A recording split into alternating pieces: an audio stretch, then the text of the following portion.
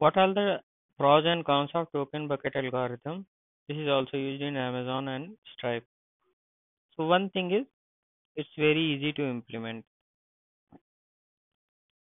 Next is it is very memory efficient because it requires only to maintain buckets.